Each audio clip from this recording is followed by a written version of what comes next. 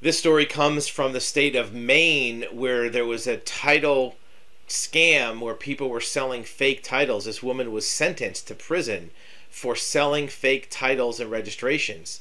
This person, her name was Marcella Samuels.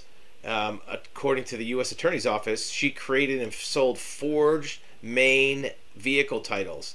This person advertised under the pseudonym TitleMan in old car weeklies. So this TitleMan really wasn't a man at all. It was a woman.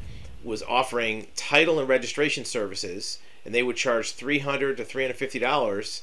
And then this person, TitleMan, sent them forged documents. So in the Maine jurisdiction, she took in $300,000 worth of title proceeds for fake forged documents.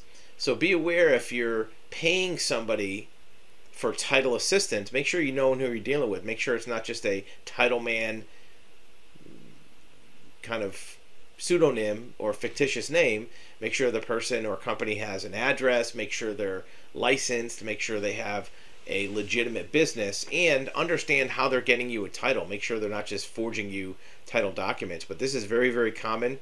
This type of title fraud and title scam has been going on for years. Actually, this one went back to 2015. We've seen scams like this going back into the late 1900s, 1999, 2000.